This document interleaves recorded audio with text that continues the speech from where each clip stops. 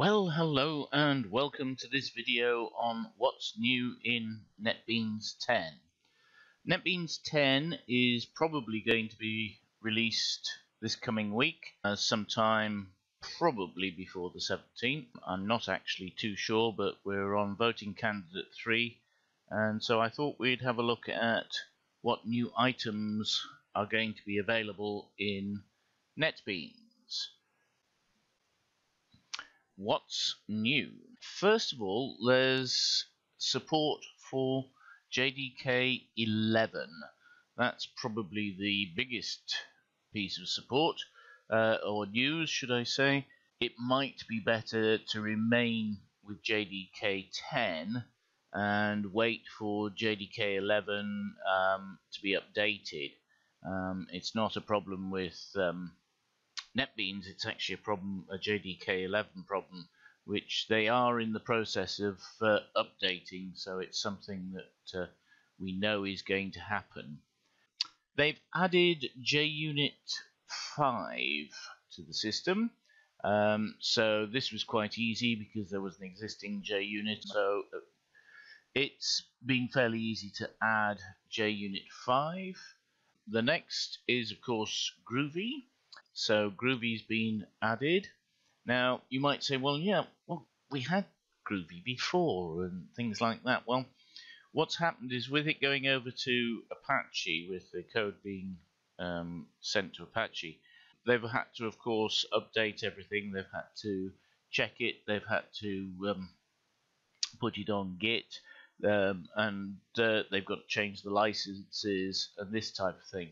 So there has been a bit of work that they've needed to do. The next, of course, is JavaScript. If you remember in NetBeans 9, there was no JavaScript support. You had to load in the plugins from 8.2 and then activate those. The next, of course, is PHP up to 7.3. So the support for PHP up to 7.3. Now this is the exciting thing for me because I tend to use NetBeans for web development and PHP development, so I'm very excited by this, and it's very nice to see that a lot of the markings for potential errors have been removed from my code because it now supports 7.3. It also supports 7.0, etc., etc., etc. So all of the changes in there. And in fact, at the moment, I'm actually using PHP 7.2 on my system, 7.2.8, and it's fine. It's absolutely fine. There's no problem with that. As to bug fixes, most of the bug fixes seem to be about the lambda variables and so on in JDK. As far as I can see, there were 4 bug fixes and an enhancement for the lambda expression parameters. So they seem to be the main fixes. Okay, so let's just quickly have a look at the new Apache NetBeans 10.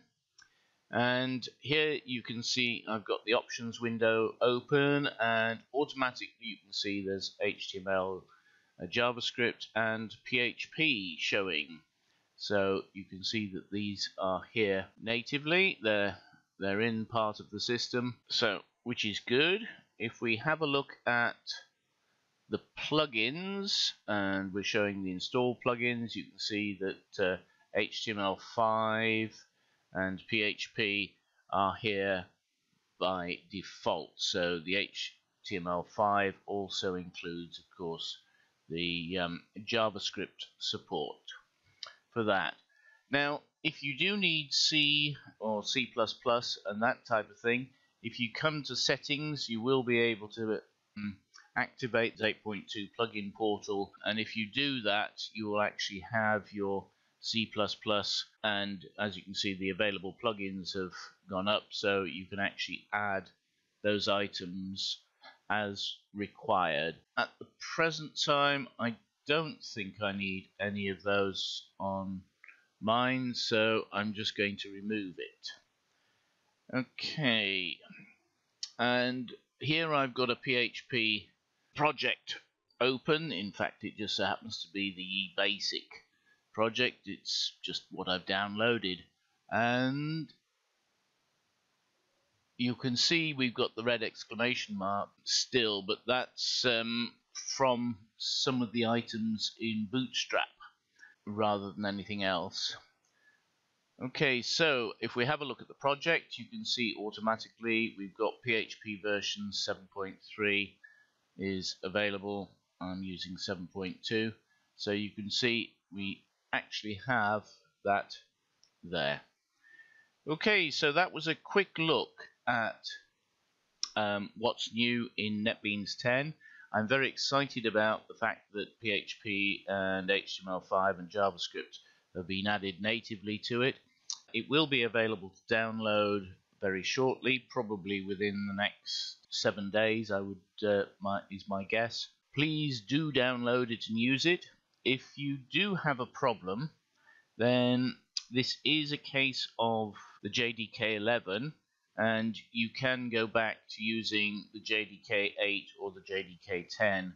At the present time, I actually am using JDK 8 with this version of the IDE because there is a glitch when you run the program in that it doesn't actually open in the browser with JDK 11.